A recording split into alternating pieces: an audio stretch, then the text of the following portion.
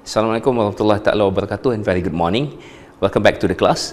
Well, today for the lesson we are going to learn something new, something interesting, but it also applies for reading and also writing.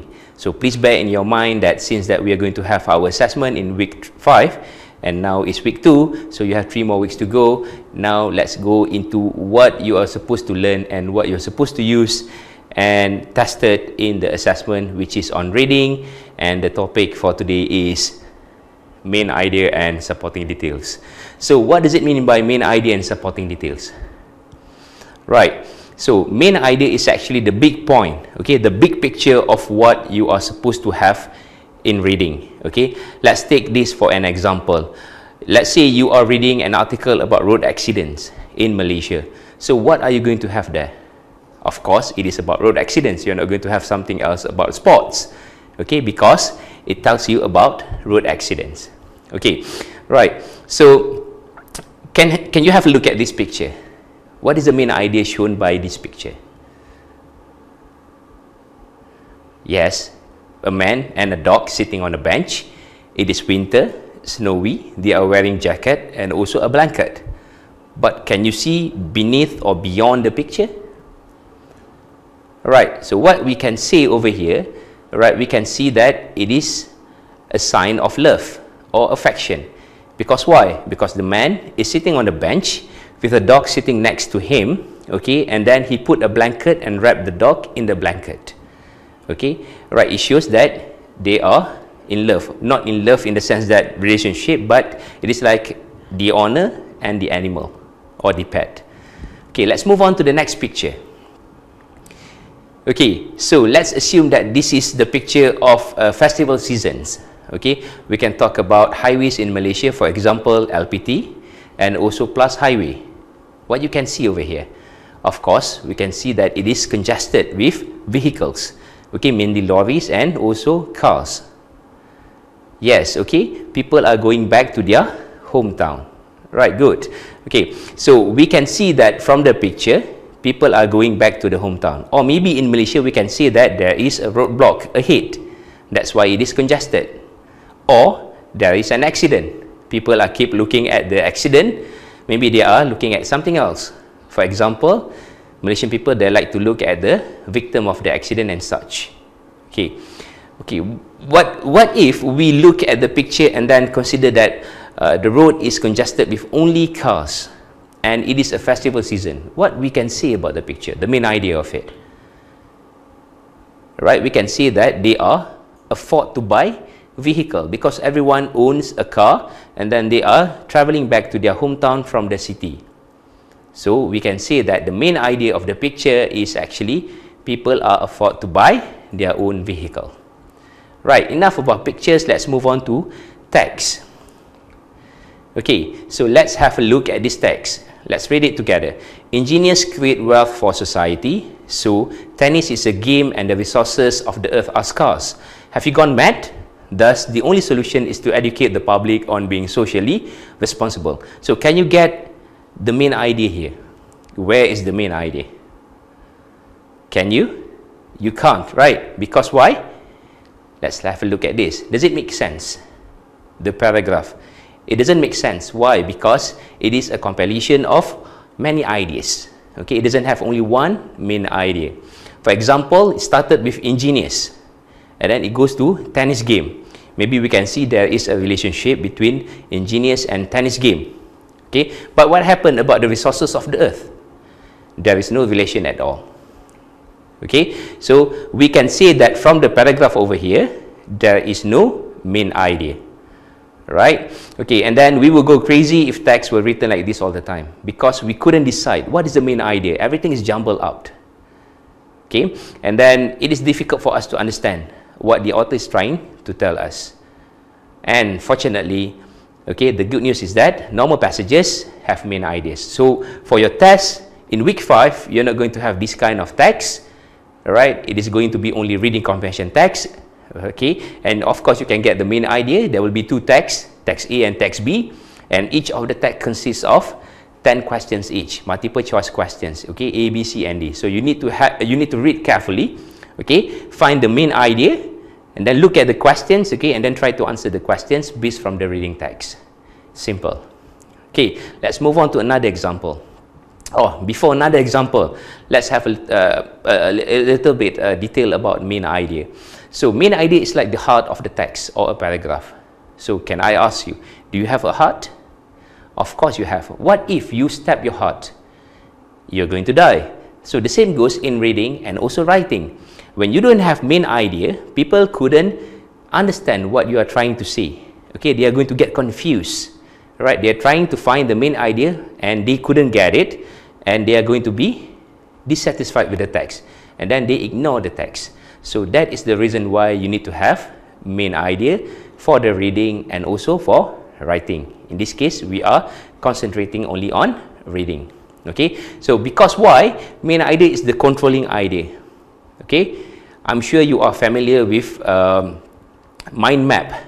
Okay, so mind map, you need to have the central idea. So the same goes with the main idea. That is the central idea, the controlling idea of all the other points. Okay, whereby all points consisting all the supporting details. Okay, let's have a look at the next example.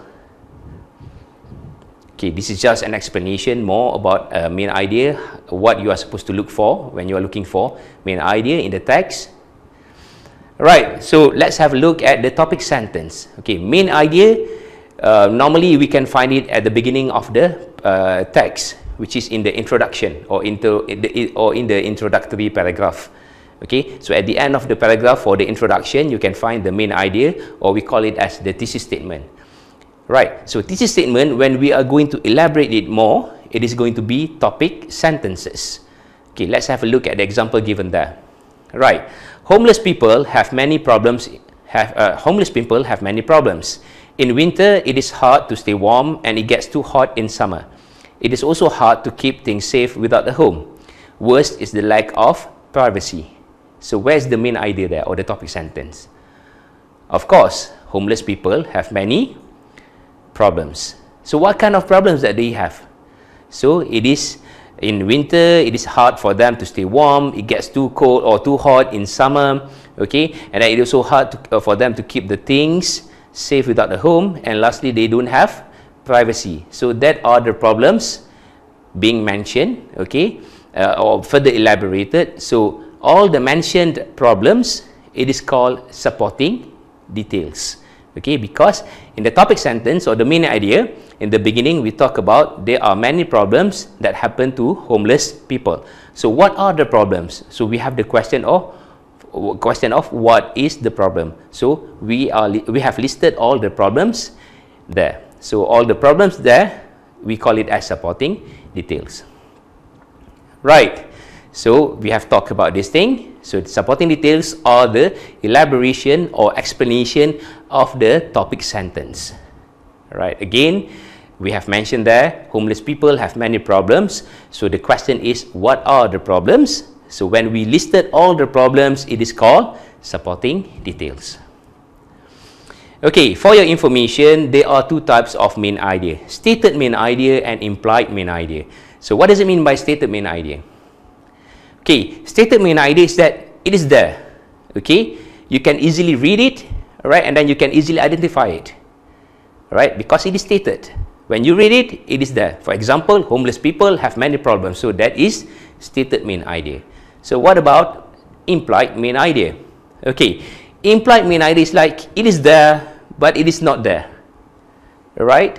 So you have to read and you have to infer beyond the text, meaning that you have to read and understand the whole context, and then you make your own inference based on what your understanding is. Okay? For example, given here,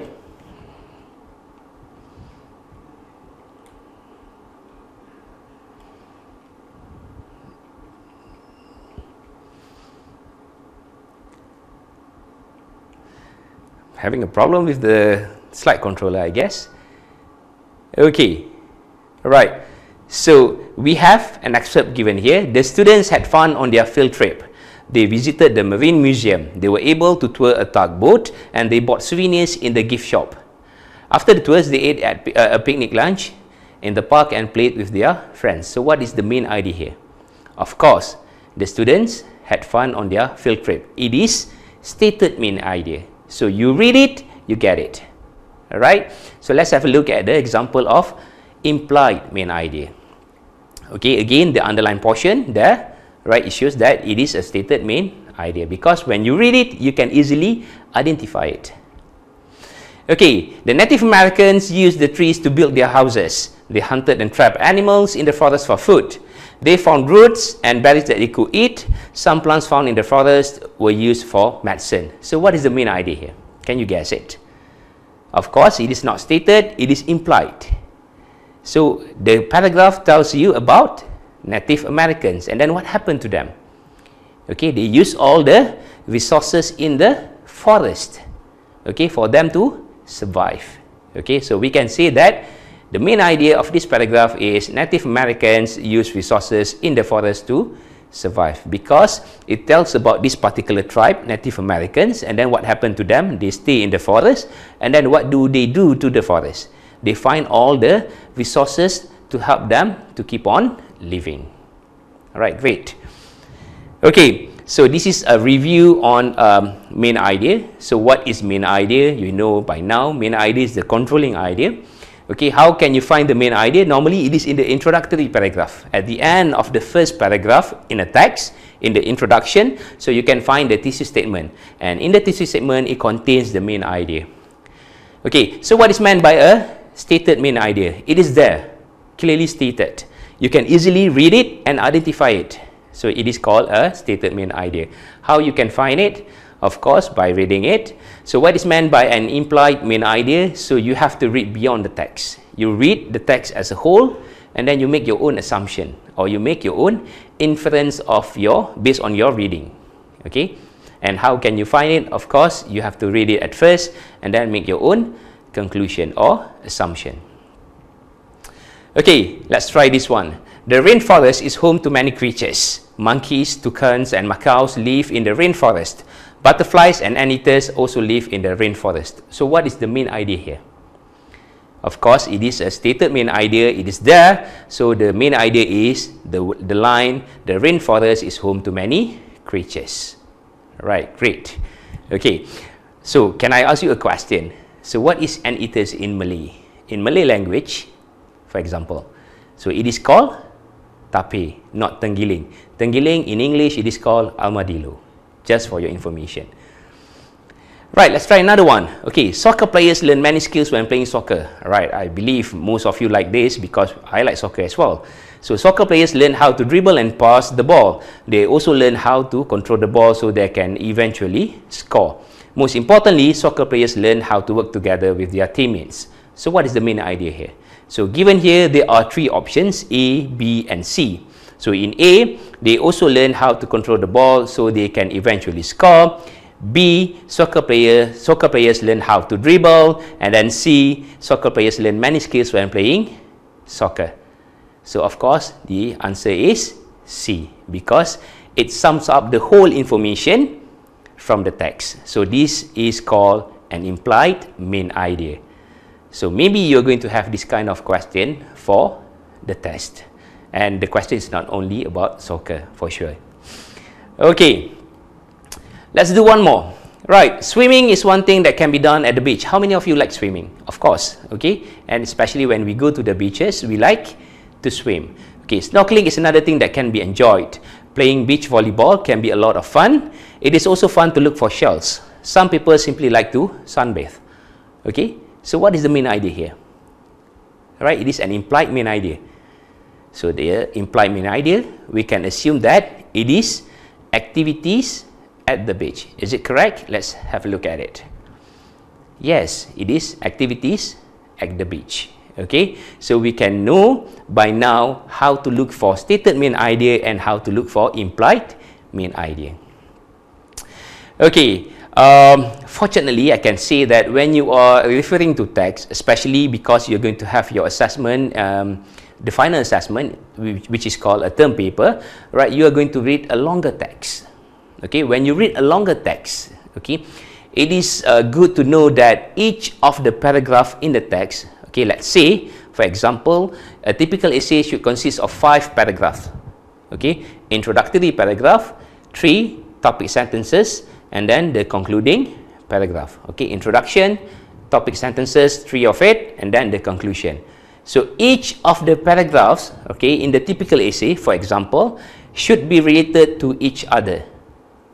Right? The same goes when you are reading a longer text, let's say an article from a journal. So it is a longer text, maybe like 7 to 10 pages, and each of the paragraph should be related to one another. Right? It is not realistic, it is not going to happen that, let's say, in the middle of reading, when you are reading something on road accidents, okay, and then suddenly you're going to have something, a paragraph that tells you about sports. It is not relevant at all, unless, okay, the sport is being played on the road. So we know that it is dangerous. So it may be contribute to road accidents, for example. Alright, so again, as I have mentioned, in a longer text or a shorter text, you can find the main idea of the text by just looking at or just reading at the first paragraph, which is the introductory paragraph. Look at the last line of it. Normally, it consists of the thesis statement and it tells you more about the text. Right, sometimes it is hard for you to look for the main idea by just reading the introduction or the introductory paragraph. So perhaps you can read the conclusion or the concluding paragraph where it sums up the whole thing. Okay, it rephrases the whole ideas, the main points given earlier. So you can choose either to read the introduction or the conclusion. But normally, okay, I will tell you, in the introductory paragraph, you can easily get the main idea. So that is normally how authors put the main idea. Right. I think that's it for today. So we are going to have exercises after this. If you have any question, okay, just raise your hand and that's it. All right. Thank you very much.